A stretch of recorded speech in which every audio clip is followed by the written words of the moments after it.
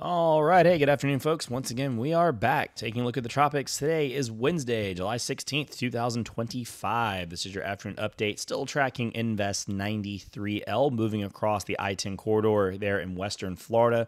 Just made it offshore here this afternoon, kind of near Panama City. Our center of circulation somewhere here, probably just offshore if we had to guess. And our system is generally drifting to the west, kind of west-southwest. And looks like at this point it's on a collision course for southeast Louisiana with a landfall expected in about 24 hours, giving it pretty limited time to get itself going and organized into a tropical depression or even possibly a tropical storm before landfalls. So overall, haven't observed too many changes today with 94L. Hurricane Center still pegs us as a 40% chance of development. They really haven't changed their numbers, and it's kind of the same story. You know, could develop tomorrow. Heavy rainfall, flash flooding. Those are the things we're going to talk about in today's video. Looking at the scatter plot and surface plots here on Tropical Tidbits, they are showing that low pressure center, just offshore now of Florida, kind of drifted through Tallahassee and Apalachicola today and has now moved off like this. And again, kind of losing just a little bit of latitude and should skirt just south of Alabama and Mississippi's coast and move in near New Orleans or south of New Orleans over the period through tomorrow. So that's kind of been the most reliable surface visibility, we have right here. Looking at satellite presentation here this afternoon, again on Tropical Tidbits, definitely seeing a lot of thunderstorm activity here on the Gulf Coast. I'm in Biloxi, and we are kind of getting rained on as I speak. A lot of thunder and heavy rain associated with some of the storm bands ahead of 93L's main center. And again here, the center of circulation, best guess, would be somewhere like right about here. Interesting to note that it's kind of more of a trough axis at the moment. You had to draw it would look something like this because you have these pretty strong winds here on the east side of the storm, and you've got some pretty good winds down ahead of it. But if you look up under the storm, up under the hood, in this through the canopy of high clouds, you can see that there's virtually no relative westerlies with this storm. In fact, there might actually be winds going back this way a little bit. So indicative that we don't have that fully closed center of circulation. We kind of have it in three parts. We have this nice band here along the coast, and then we just don't really have a whole lot. There could be a little bit under the hood here that we can't see on satellite, but even if you use like an NIR kind of loop, it's really hard to see here. I really would be surprised if we have a whole lot going on. Again, maybe a very weak center of circulation somewhere right here, but I would be impressed if we had anything actually closed off right now. It looks like it's just a trough axis, which would just be kind of what we've seen today, this trough of low pressure kind of moving west or east to west rather. So back to the visible satellite, generally speaking, a lot of dry air and wind shear still going on, very dry kind of out behind it. And then you can see all the high clouds moving off to the left here, off to your screen to the west, meaning that your shear vector is still out of the east to the northeast.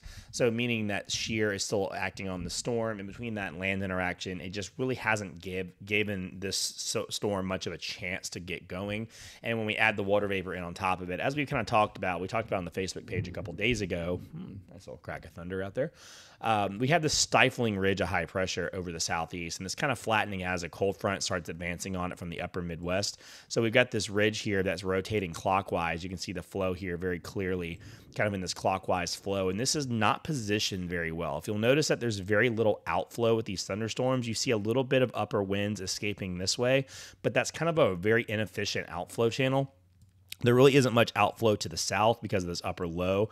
It's kind of pulling everything away like this. And then you have no outflow to the north because everything is getting crushed by this high pressure. So the storm really can't breathe. And as we talked about, on the page, between that and having lacking surface convergence here in the Gulf, this just really never had a chance to do a whole lot.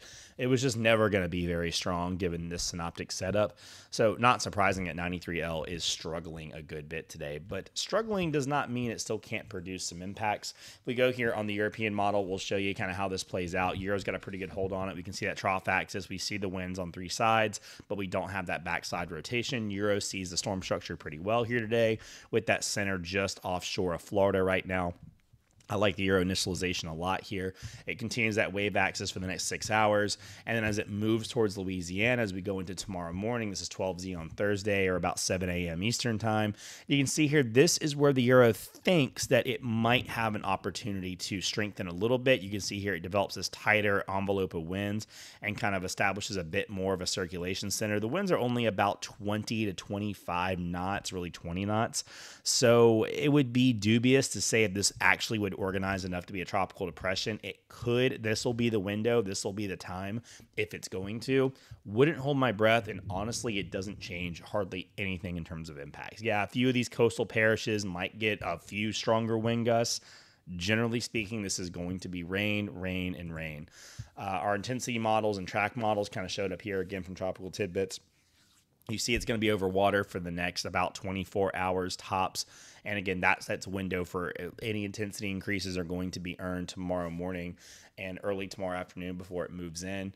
But pretty good agreement there. And intensity models uniformly pretty much not showing this get to tropical storm intensity, but a few of them get close, and that's enough to at least, wonder if maybe it's going to have a chance. But again, when you're looking at these, make sure you look at the right ones. Some of these are like showing it doing something crazy after 96 hours. It will be well onshore by this point.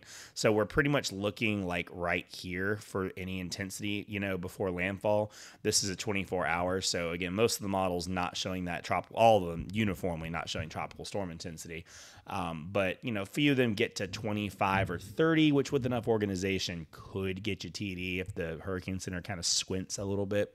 So again, rainfall is going to be the big threat here. This is the 5-day forecast from the Weather Prediction Center. This ends Monday evening. So this is going to probably factor in some weekend thunderstorm rain, not exactly associated with 93L, but it gives you a good idea of the rainfall still to come. Officially from the WPC, 2 to 4 inches for much of the Mississippi and Alabama Gulf Coast. And again, in these tropical downpours that we talk about, you can get double or sometimes even a little bit more than double what you see on this broad brush generalized map. Like right now, it is pouring outside. It's been pouring out towards Pascagoula.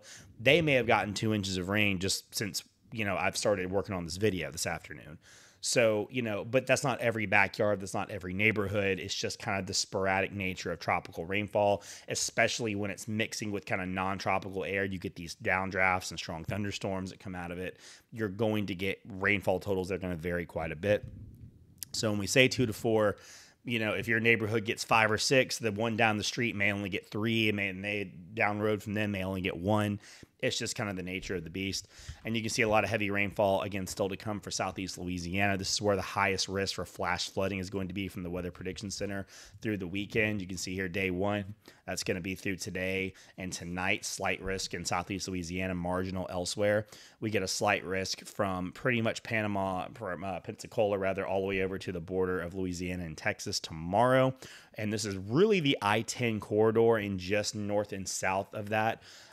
Pretty much south of that if you're in Louisiana, and kind of right along that I-10 corridor for Mississippi, Alabama, and Pensacola.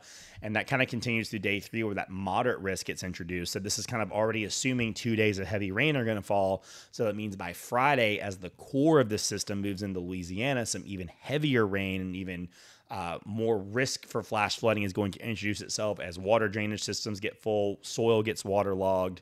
These flash flood risks are not just based on rainfall totals. They are based on soil's ability to absorb, drainage systems, all the other things that go into the potential for flash flooding.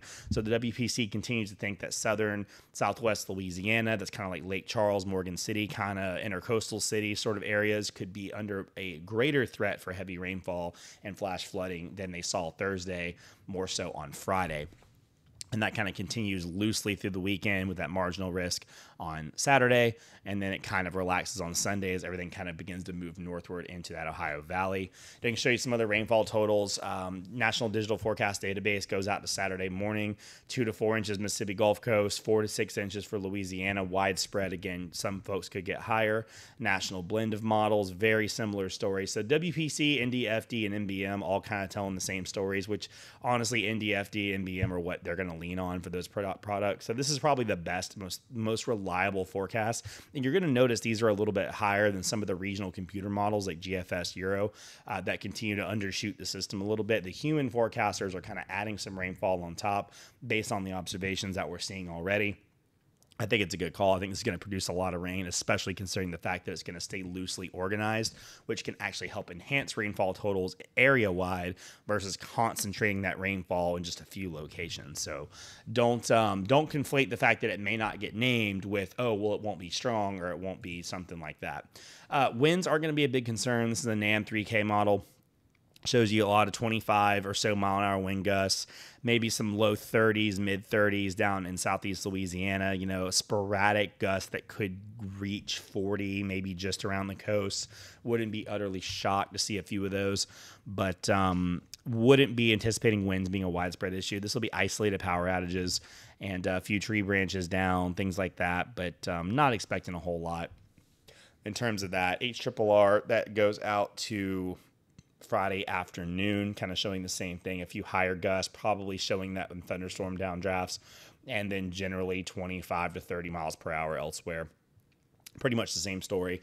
Not going to be a huge wind maker, not going to be a big surge maker. You'll see coastal flooding in the areas that typically have it, but no widespread coastal flooding with this one, most likely. Again, big threat is just going to be freshwater flooding from all the heavy rainfall that is forecast to fall over the next several days. That's pretty much what I got for you guys on your tropical update. I don't really have much else on 93L. That's just what it's going to be. It's going to be a lot of heavy rainfall for the next couple of days. We will probably roll one more video tomorrow afternoon. Hurricane hunters will probably actually get out there tomorrow. They don't have far to go since they're leaving from Biloxi, which is pretty much right here. So not like they'll have to fly very far. They can pretty much just walk out the back porch and see what's going on. But we'll have one more video tomorrow. We'll see what Recon finds, if there's anything unusual out there that gives it a little more credibility. Otherwise, guys, the tropics are going to be quiet. So we'll take one more look at 93L tomorrow, and then we will be back next time there's a threat. So until then, thanks for watching and have a good one.